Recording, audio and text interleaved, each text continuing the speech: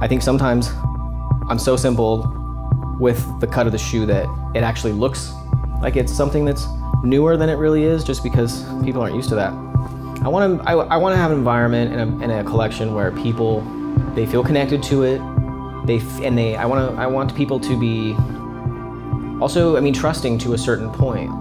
I mean, I believe in ghosts of the mind. I feel like still a huge unknown, you know. It's just that I feel like I've had certain experiences, and I know other people who have, where I don't think that what they saw was necessarily an entity that exists in its own reality, its own dimension. I just think that it's in the mind.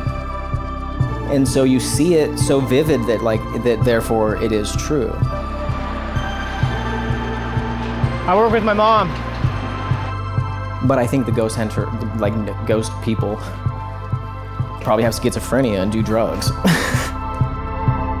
And the social media, you know, everyone's life is a post, I guess. Oh, that's cool. Like, I don't know if I love this post or whatever this is, this like squared picture, but you're like a cool person who has like a good follow ratio, so I'm gonna like it because it's a calculated experience.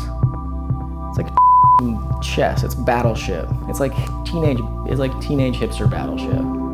A lifeless object, alive, awaiting reprisal. Death will be their acquisition. The sky is turning red. I'm the Grant Hill of the shoe game, actually. Nope, scratch it. John Stockton of the shoe game.